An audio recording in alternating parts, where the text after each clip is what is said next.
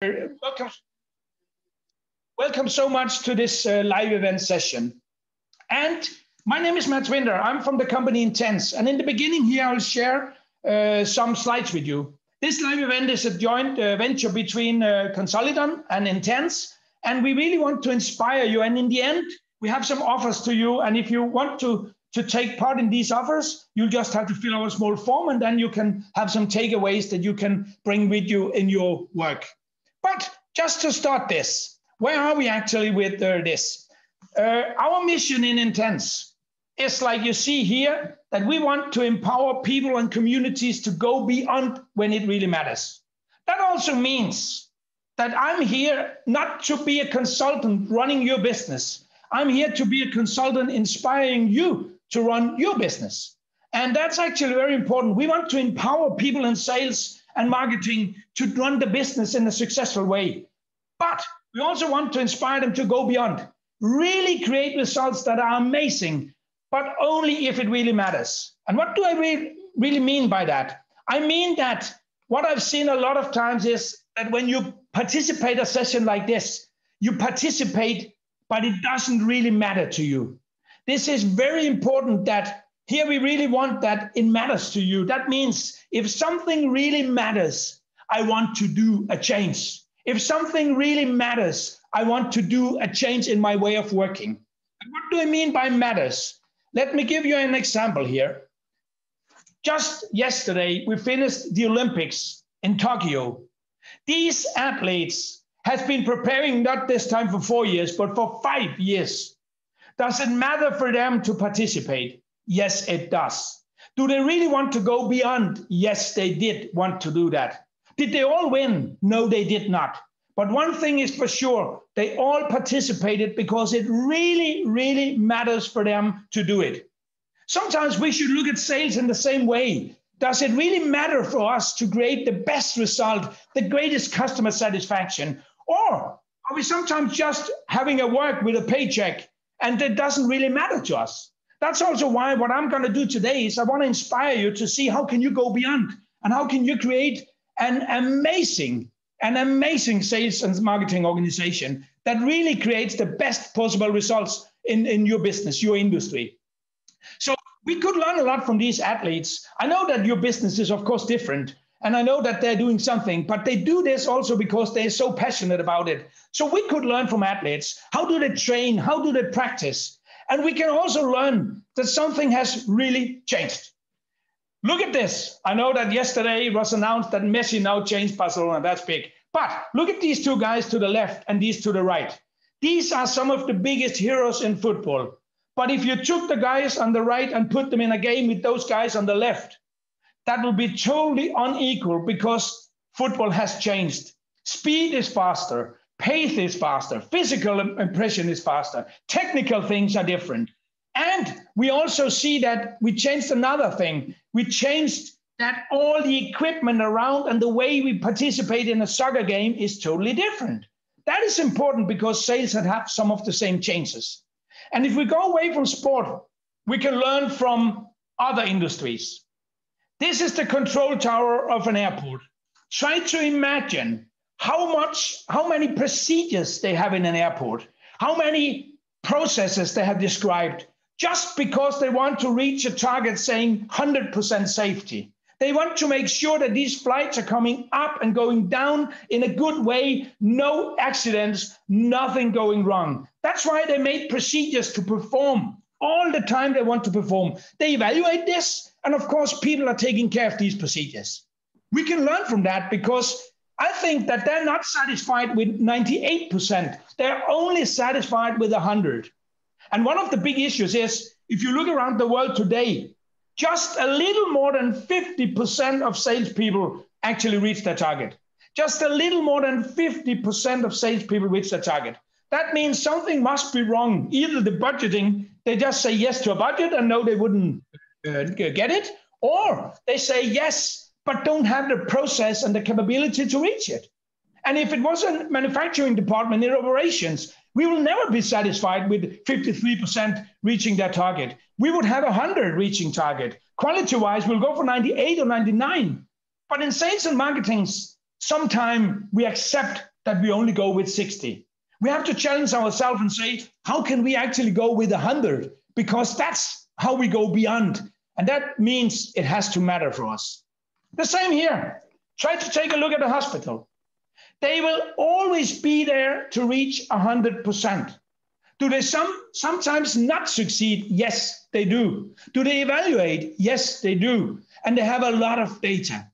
That's why I want to inspire you today. How can we learn from sport? How can we learn from other businesses? How to improve our sales and marketing? Because it is possible. And a lot of things change for us. So today we're going to understand that sales is just like sport, just like anything else. It's a performance game. But it's also a numbers game. I'll come back to that. We have to perform, and we have a lot of numbers, not just turnover, not just profit. We have a lot of other numbers that we can use. I'll show you that later on. That also means in some organizations, I've seen as a sales coach or sales consultant for many years, I've seen that in a lot of companies, unfortunately, sales turned into what I call a numbers game, only a numbers game. And it's not understanding that we have it's also a behavior game. What do I mean by behavior? No athlete will win any gold medal if they don't have the right behavior at the right time. So it's not only a performance game, it's not only a numbers game, it's also a behavior game. How do we have the right behavior? Not the behavior of last year or 10 years back, but behavior we need today to challenge the present we are in. And then, of course, a motivation game. I once met a CEO who said to me, I'm not really happy having salespeople visiting me. But there's one thing that I hate more than having salespeople visiting me. That's when I meet a depressed salesman. I need to meet somebody who is motivated, dedicated, and ready to do what they should. They should feel that they're ready. We will never see a 100-meter runner go into the athletes' stadium in Tokyo and not expecting to do the amazing thing. He might be nervous. He might know that he's not going to win, but he believes he can go beyond because it really matters. So by this, welcome so much to the game today.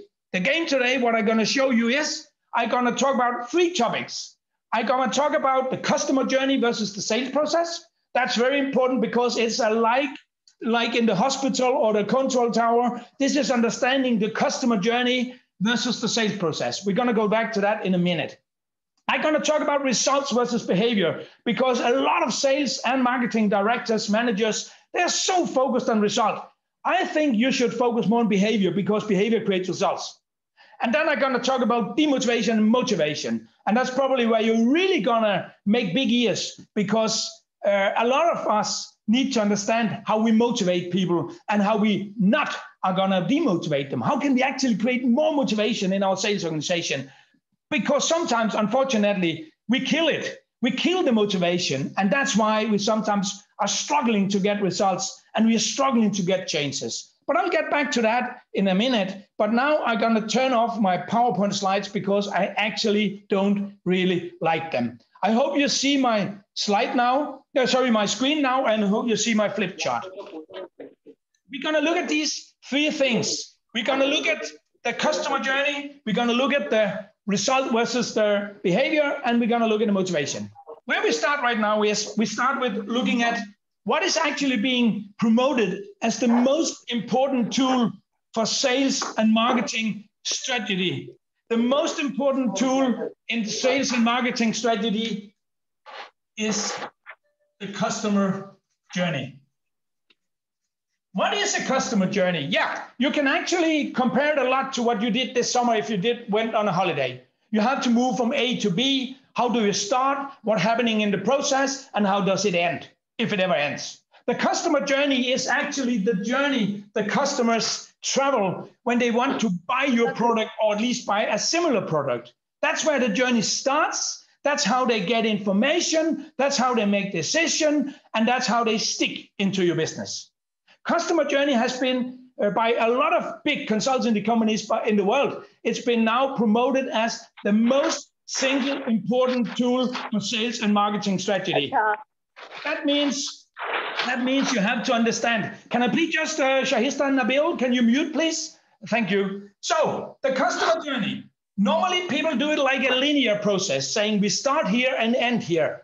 That's one of the biggest mistakes in customer journey, because in my opinion, it never ends. That means we have to see it as it is. It's an infinity loop. It's a loop going on and going on and going on.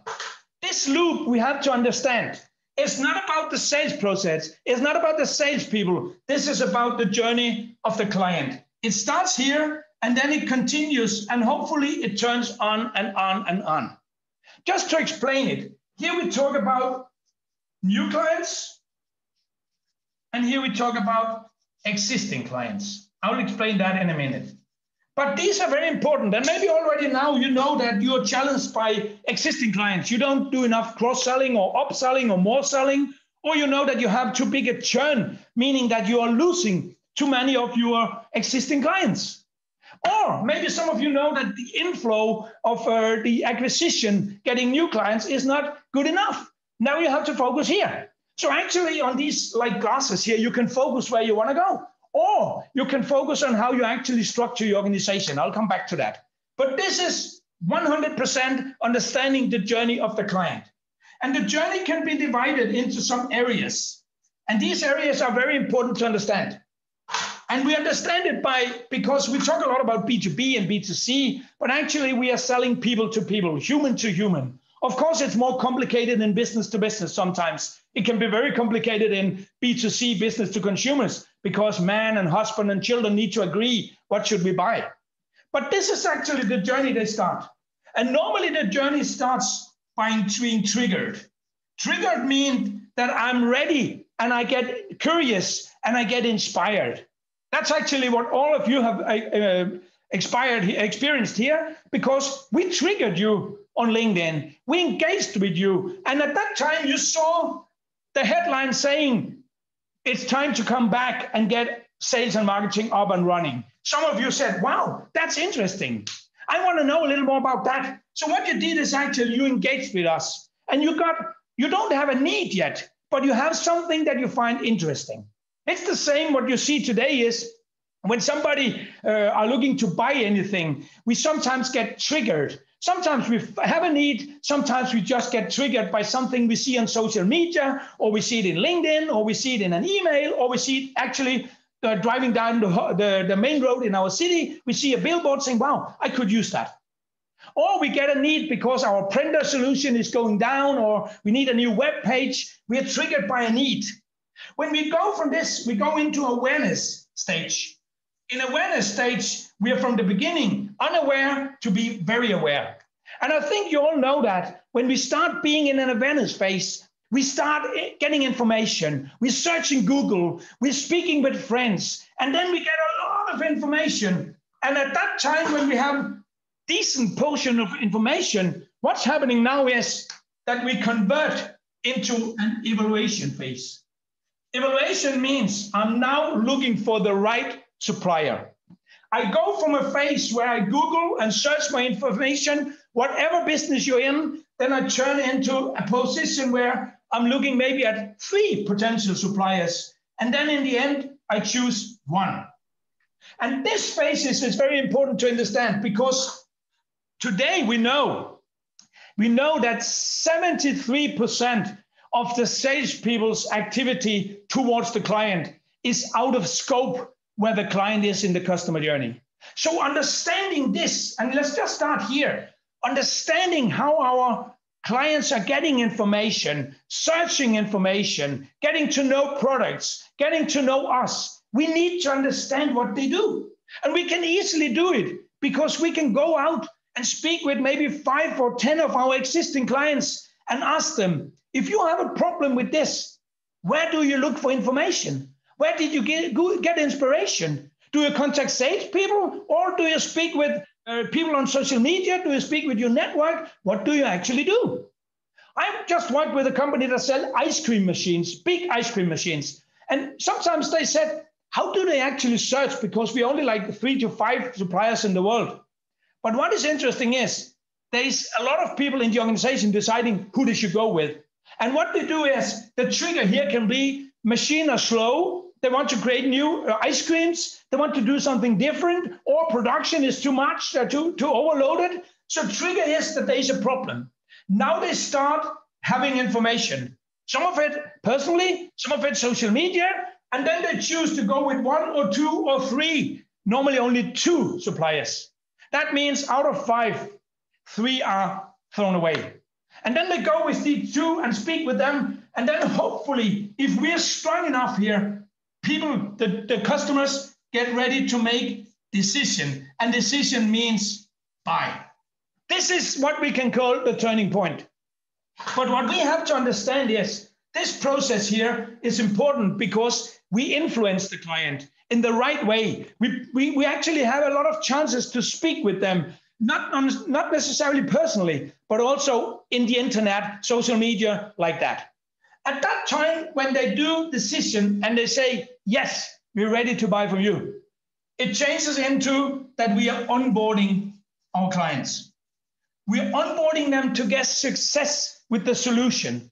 Now it turns into service department, technical department, invoicing department, a lot of things here happening. And the client get more and more mature to understand how it is to work with us. A lot of companies are so focused to get new clients that they totally forget the onboarding process. Remember how expensive it is to get a client, and then we forget the onboarding process. And the onboarding process is actually where the client gets success with the buying of a product or solution. And then at that time, when they really get that success, we are heating them up to get more loyalty, and we can sell new products, more solutions, services. And what we can hope for is that when they at a certain time, when we create that loyalty, they don't go out in the market again, they turn around and buy from us once again, and once again, and once again. That's why it's so important to understand not our process, but what is important for the client, what is important for our customers. That's why I'm going to take now the infinity loop. The infinity loop is a process where we trigger, we create awareness, we get them to evaluate, they make decision, they onboard it, we create loyalty. But let's try to take it and spread it out, because you can really use this. This is now the infinity loop made in a linear process. Creating here with the trigger, the awareness, evaluation, buying process, onboarding, and loyalty. This is exactly the same process, but now it's linear. That means we can now start understanding the customer journey, understanding what do the client hear, what do they actually do when they are triggered, where do they search information, where do they go if they want to have more awareness, understanding, what do they do when they evaluate, how do they actually act when they buy, what is the most important thing for them. Normally what we see is that all salespeople think that price is the most important thing. We all know it isn't. Price is one thing, only one part of the product. If I don't see value, then low price is still expensive. If I see value, then high price is still cheap. So what we need to understand is, what do our clients actually do when they have this journey?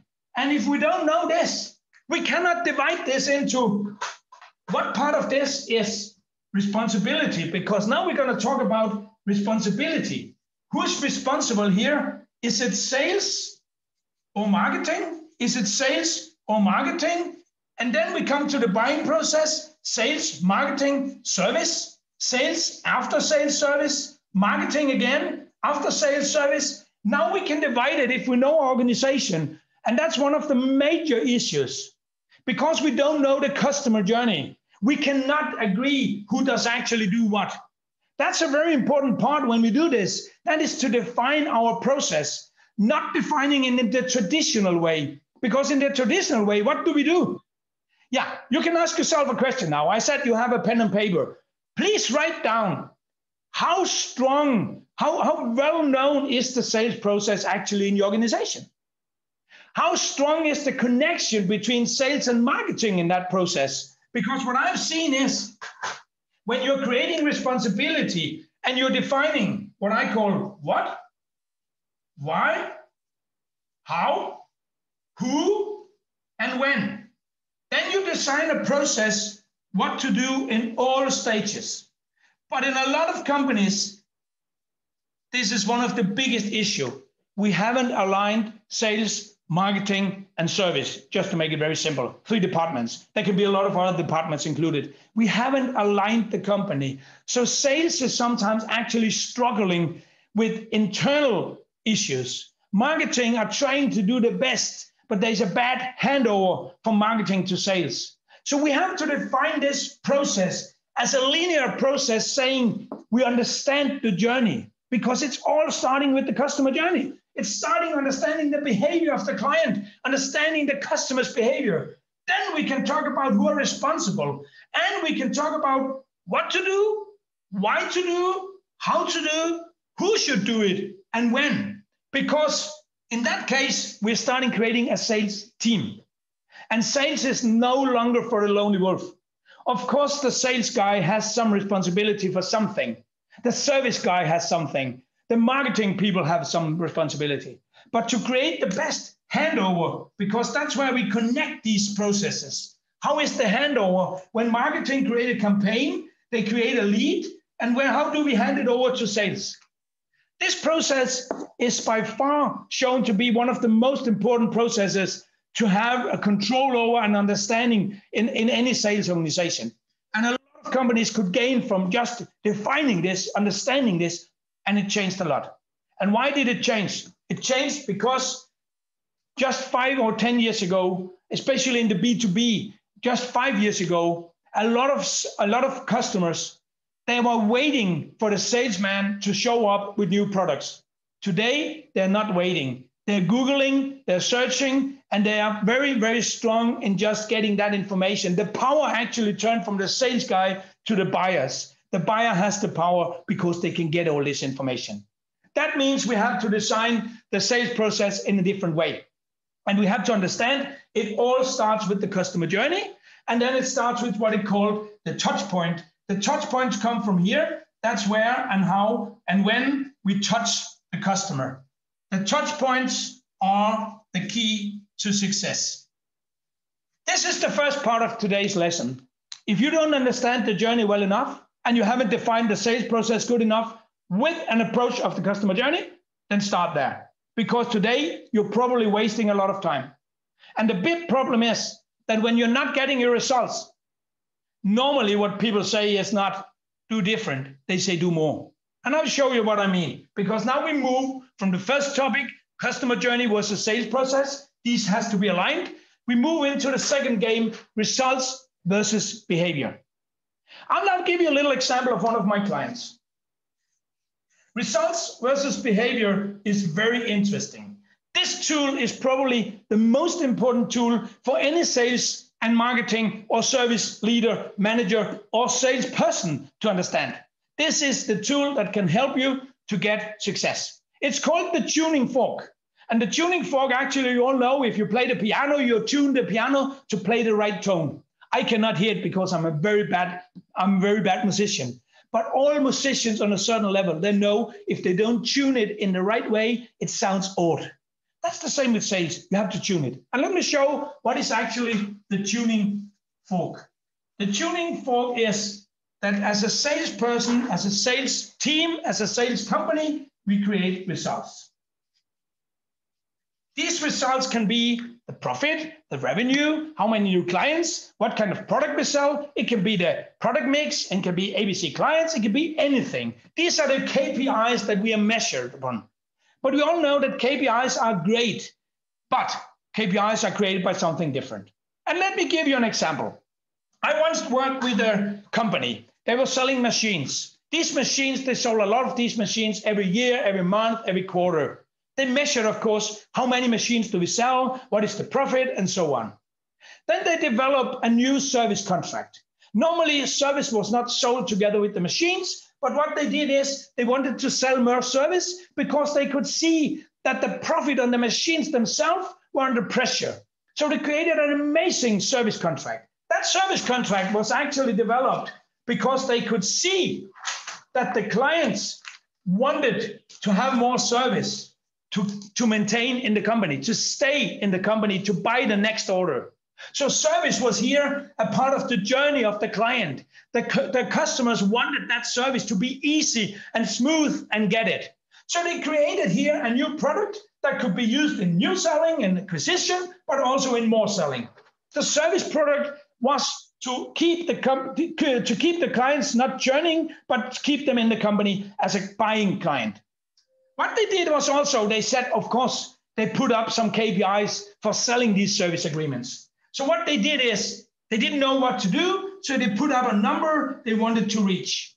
And I'm just putting up a number to show you the idea of the tuning fork. They wanted to sell 10 service agreements in a certain period. It could be a week, it could be a month, it could be a quarter. Just put it in your own business, what it is you want to sell.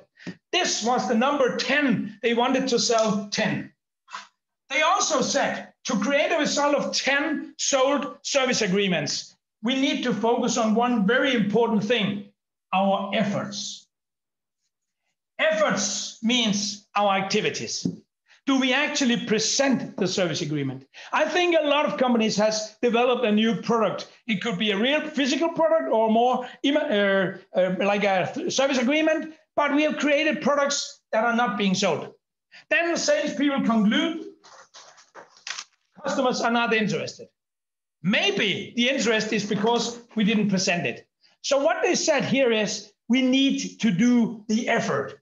The first part here is what is called quantity. We need to do a certain number of efforts if we want to sell like 10. And the smart guy in the class now said, yeah, at least they need to do 10 to sell 10. And they probably need to do more than 10 to sell 10. So first part here is to understand quantity is a part of the algorithm to create result. Then we have the second part, priority.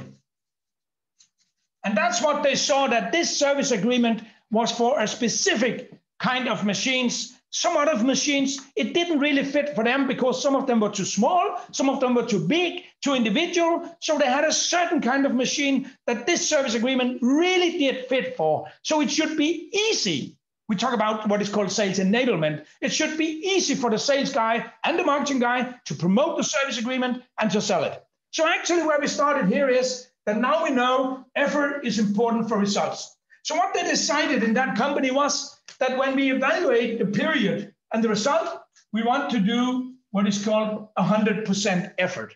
100% means that every time we sell a certain kind of machine, in this offer, in the quotation to the client, we always present that service agreement. Then they started doing. Now they said, we agreed, committed on 100% effort, and we agreed that we're going for 10. After a period, they ended up, the period was over, and they sold 5. I think all of us being in sales know that there are two approaches to this. Somebody saying, I know budget was too high. Somebody saying, it's never going to happen. And somebody saying, okay, let's start again. Let's try it. But if you look at sport, they are looking at a lot of numbers. They're looking at a lot of game data. We could do the same because we only know one thing. We know that we had a budget of 10 and we sold 5. We don't know anything about the effort.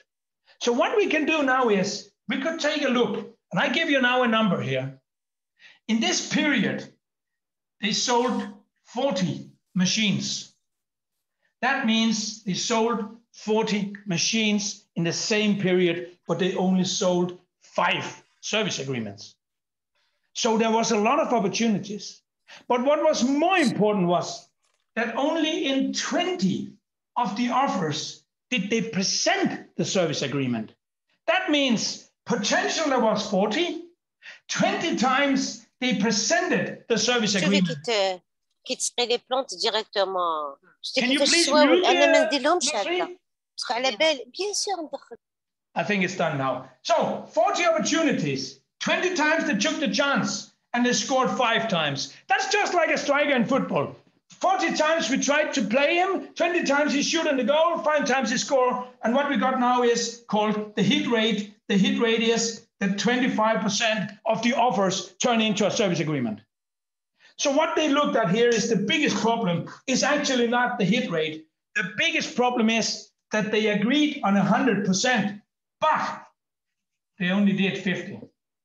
This is a big problem because I think all of you in sales and marketing has seen this before. We try to agree that we should present this product, we should do something, but we don't succeed. And normally what happens is we conclude customers don't like our product, or we are too high priced, or anything else. This is not the problem. There was a lot of opportunities, but they didn't know how to hit them. So what they agreed upon is don't lower the budget. That's normally what we do. Next period, we cannot go for 10, we go for 5. No, they kept on saying, next period, once again, we go for 10. And this time, 100% is non-discussable. This is the most important thing. We want to reach 100% effort, because if they did that the last time, what happened here? They would have reached it, but they didn't do it. This was the problem, actually, the 50%. So they kept this. They kept the 10 as the goal. And then they agreed in the sales organization. They spoke about this. They spoke about what they could do. And then they started. And then after this period ended, they reached 7. Somebody would be depressed. Somebody would be positive. Actually, it was 40% higher than last period. So it's going better. But as a sales organization that wants to really go beyond when it matters, they're not really only looking at this. They want to look at this. And just to give you a comparison, in the same period here, what happened? Once again, they sold 7 machines. They had 40 they had 40 offers they did. But what was important is they also presented 40 times service agreement. That means first time now they can say we did 100%. We did what we promised to do. We did what was the commitment. And then comes the but or the or. The or is, but actually hit rate went down from 25 because this time only 40 proposals ended up in 7 sales, and that's going down to around 18%. Now we can look about the X factor in sales. A lot of salespeople around the world, especially a lot of sales managers, they try to control the sales organization by profit and by effort. Now it comes down to the X factor, what is called efficiency. Efficiency is not talking about how much you do and what you prioritize. We're now talking about quality, and we're talking about behavior. Now we're talking about sales competences. Now we're talking about how strong you are in your sales efficiency. You can compare this to you have a chance to knock somebody in a boxing match. How strong are you to do the right knock, to do the right thing? And this is the same in selling. We see here that to do, actually they could have sold 40 service agreements. They only sold 7. Why? Because what we have to work with now, we have to work what should be the capabilities and the competences of the sales organization. That's where we look into behavior. How strong are we in presenting the product? How strong are we in handling objections? How strong are we in argumentation? How strong are we in closing the deal? How strong are we in creating value for the client and showing them the value of the service agreement? What we saw there was they tried to do efforts, but some of them were really not with efficiency. Just give an example. Some of them were in a meeting with a client saying, oh, you want our machine? That's great. We have a service agreement. Do you want to spend $20,000 for that in a year? And the client said, no, I don't need that. It's a brand new machine.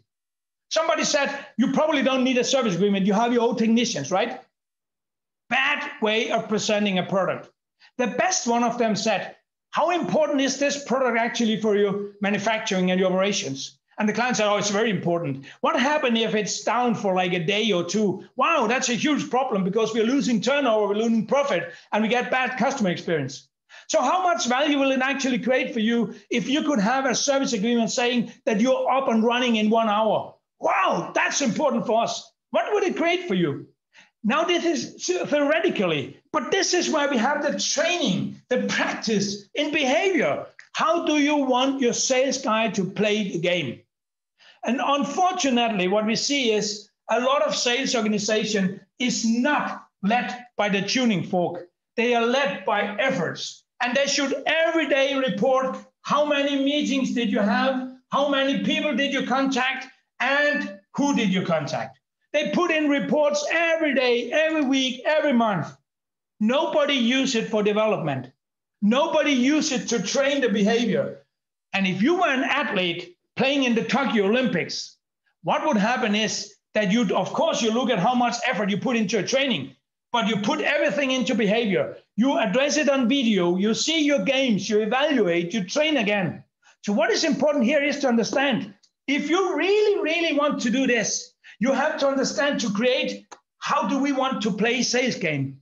How do we present products? How strong are we in objections? And if you don't define the quality of your sales game, then you have a problem. I'll show it for you. So for you, of course, to all of you, those who want to have the slides, and I'll give you a slide deck with the models, you'll get that. In the little later on, Alvin will present you for some forms, because what we're going to give away today is, of course, you're going to have the presentation, but you also have the access, because I'm giving away 10 live workshops with your organization. In 60 minutes, we're going to look into how you can improve, and I'll show you what you can learn to improve, because you can learn, first of all, how could we get started with the customer journey?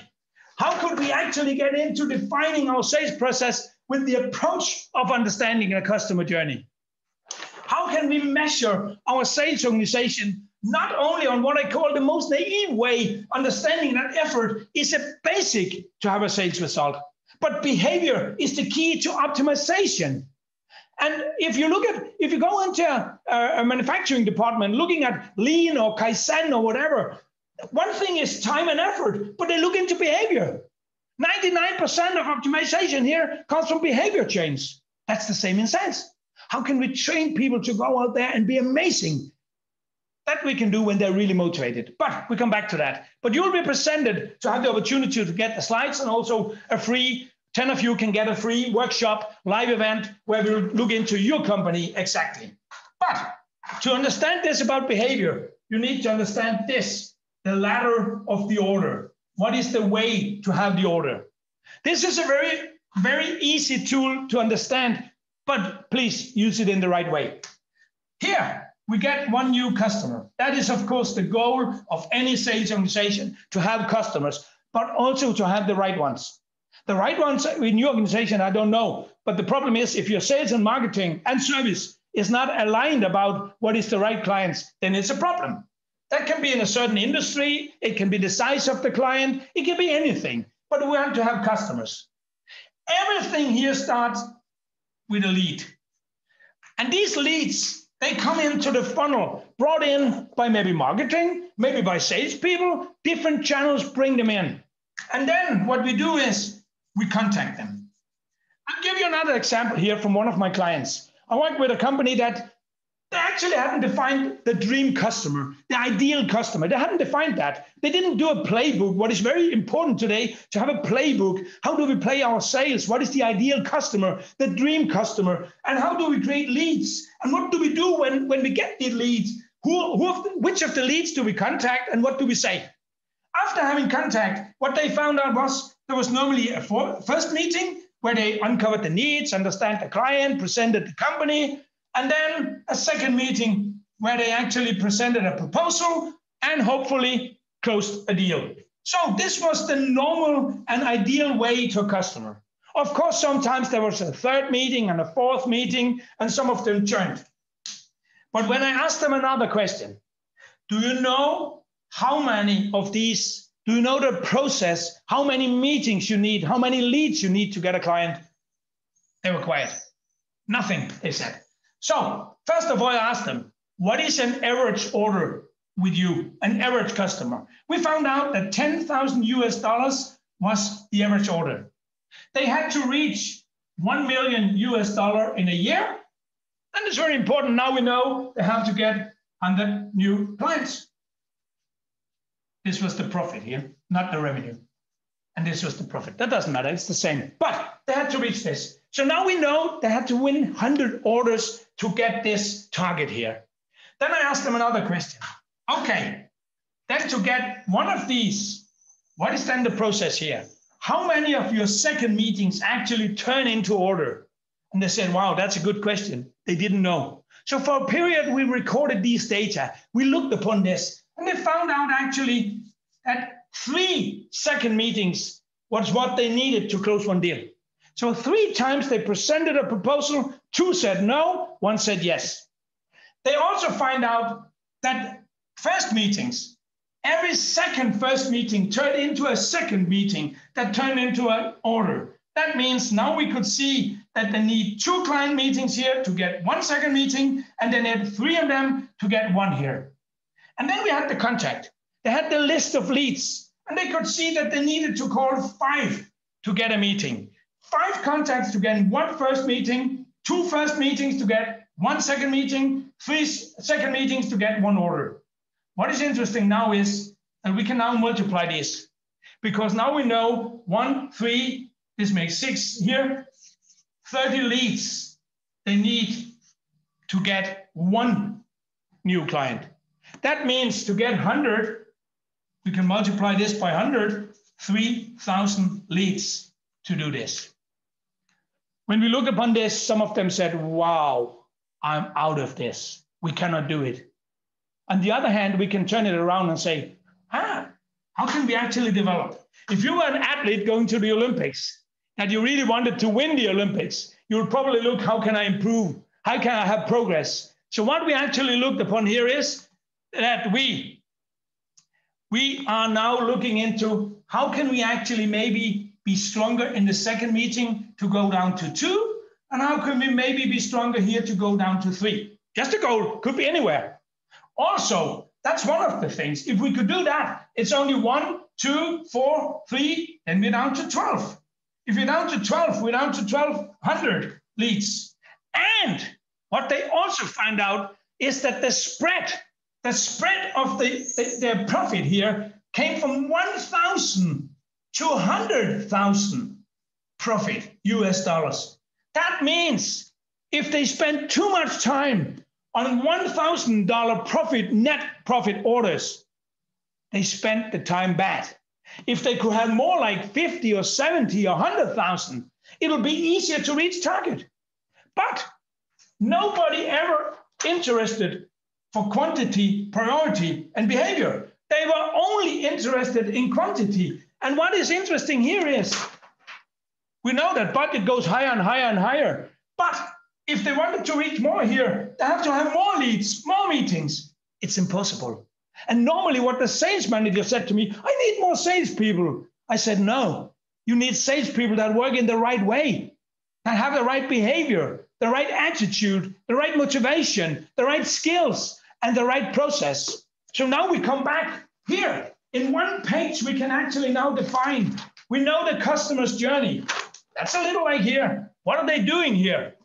We know the sales process. We know what should we do, why should we do, how should we do. What they found out was actually sometimes when a client that was too small contacted them, somebody called and they will never get more than maybe 1,000 in a net profit. They learned to say no with a yes. They learned how to handle them faster. They learned how to close the deals. And actually what they found out is we don't need to go on a visit. We have somebody who closed the deals on the phone. But that's what we can do when we understand the data, when we understand that the performance, more than just on the KPI result, but also here on the effort and the efficiency. But that means we are no longer just happy-go-lucky sales organization, sales and marketing. We need to understand also what kind of lead do we actually convert into meetings? Because then marketing can help us to get in touch with the right leads, not the wrong ones. And then we go back again to the infinity loop. The infinity loop starts everything, because how do we trigger that kind of client that we want? How do we set down sales and marketing together to speak how we can get the right clients? How can we convert them? What is the message we need to approach them with? And we maybe speak sales and service. How can we maintain them and sell more so we can earn more money on our clients? But that's because it's a team's game. It's no longer a one-man's band. It's not a lonely wolf. We play this together. And then I'll just shortly show you again the tuning fork, because the tuning fork actually has one more aspect. Here we have it. The result comes here. The result comes from effort, and efficiency. How much you do, what you do, and how good you are. That's actually very easy. But in the middle, we have one more thing. We have the heart and the head of the sales organization. And what do I mean by that? In a lot of sales organizations, we plan the process, we plan the quantity, we plan the budget, we plan the behavior, but we don't create the right mindset. And mindset is everything. I think that if we look at the Olympics, all these athletes, they knew the mindset was so important because most of them were pretty good at rowing a boat, running 100 meter, playing the tennis, whatever. They're pretty good. The winner is definitely the one with the right mindset. That's the same in sales. We need a mindset combined with heart and head, understanding and motivation. So what I'm going to show you now is the last tool. But before that, I know that I promised you a gift. And one of the gifts is that we today give away 10 live workshops where you, maybe a couple of people from your company, can get me to participate in a free workshop with your company, dedicated to look upon exactly your customer journey, the sales process in your company. And Alvin, I know that you shared a link for a form, right? Alvin, are you here with me? Okay, I know that he shared a link in the chat that you can go and... yeah, I'm here. Oh, great, Alvin. Yeah. There's a link to the form, right? Yeah, that's a link. Anyone who's interested, they can just fill the form over there. Yes, so in the chat, there is a link to a form. If you want to participate or be the lucky winner of one of these workshops, please sign up there. We give away 10 for today. Also, if you want to have we give away a couple of white papers, and then you can have that. Please sign up there, and then hopefully I'll meet you again in a more in-team work where we can look upon exactly your condition, your situation. But to understand this, we are looking on the most important tool. I showed you the customer journey. That's very important. I showed you the tuning fork. That's very important. Now we look in the last tool here. And the last tool is that results are created by action. What is interesting is action. That's what we do. And I know that if some of us try to go on a diet, or some of us try to be stronger in running or more fit, we all know that the result of the body comes from action, maybe too little action, wrong action, eating instead of exercising, or whatever. Action is the key to results. But we also know that the action comes from emotions. Emotions, that means, do I feel good or bad?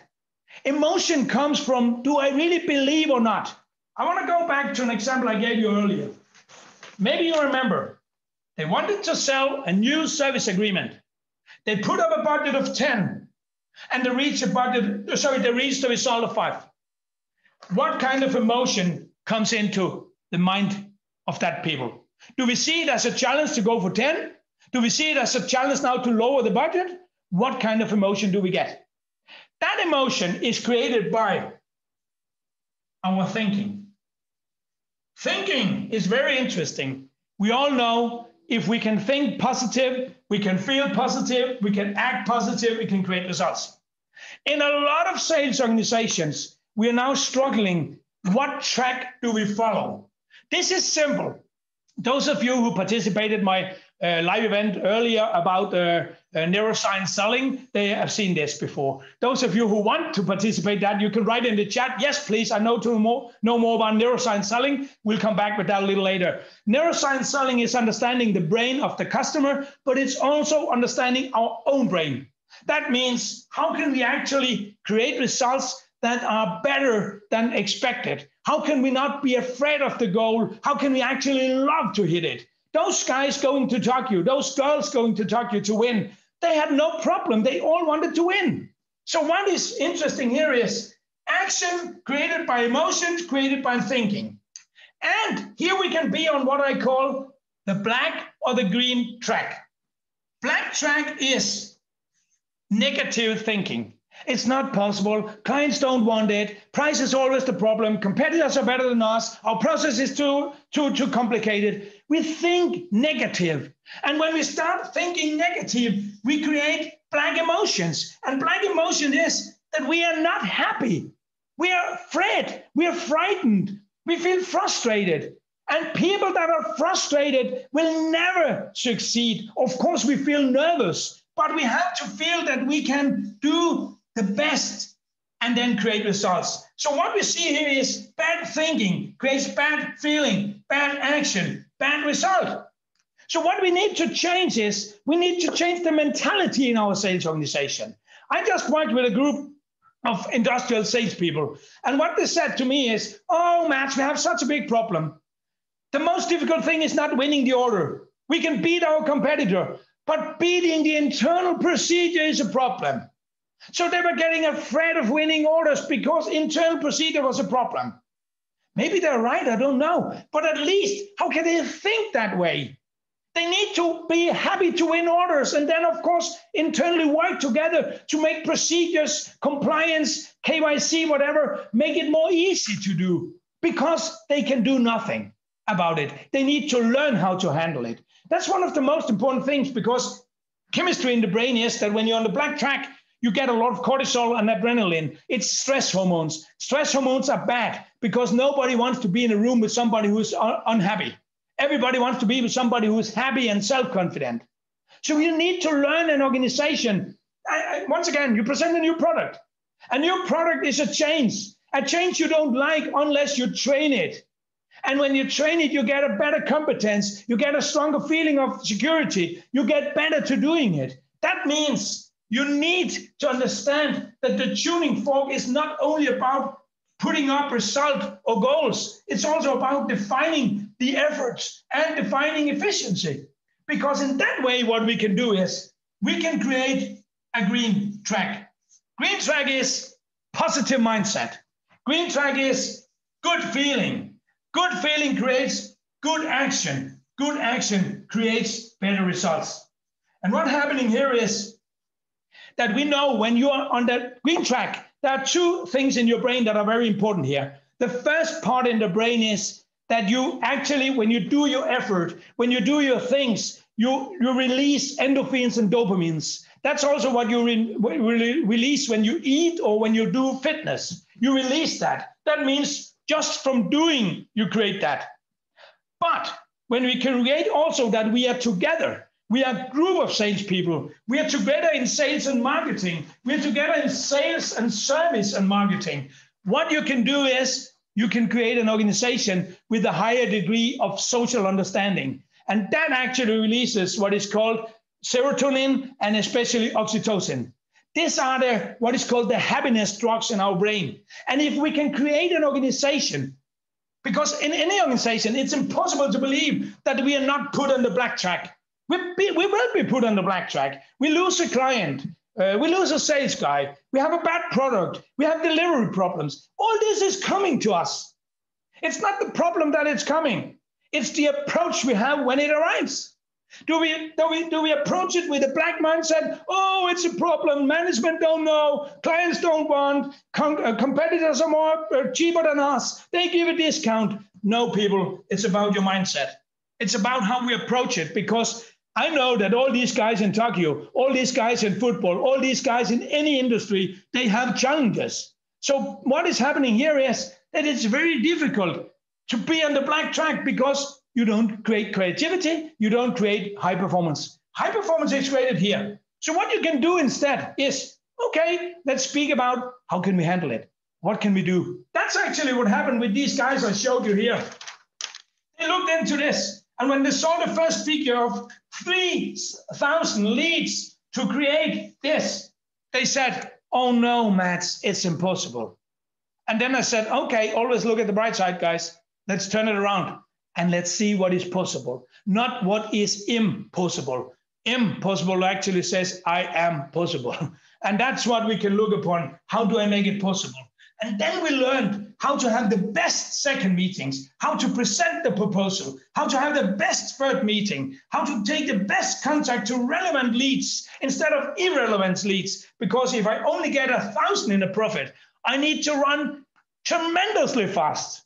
But if I can get more than 100,000, I can actually go down to only winning 10 orders to reach my budget. So here we talk about mindset in an organization. So just to sum this up, 3 things that you should and work with and understand.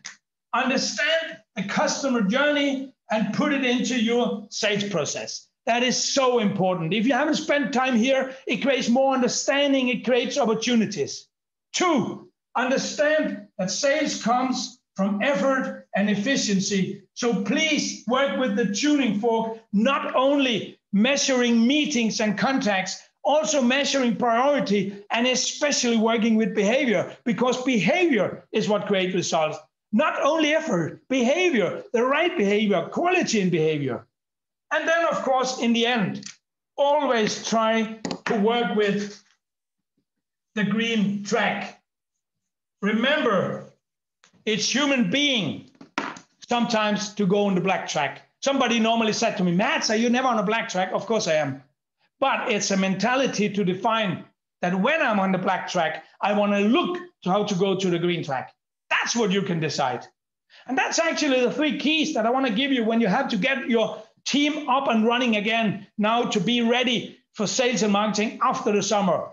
Define and be interested in the customer journey and the sales process. Try to find out how you can measure and tune your organization with the tuning fork, and then create a green mindset in your organization. And if anybody had any questions, any comments, you can write it in the chat. If you want to give me some feedback in the chat, please do it. On the other hand, what will happen is that all of you are you're so allowed to contact me. And what we're going to do is we're also going to present some of you for a special program that we're going to do for sales performance to develop this, because we're going to do a longer program. Because what we see is, if I go back to the athletes, if I wanted to participate in the Olympics, I might have been practicing for 4 to 5 years. So I cannot expect that in one day I changed all my selling.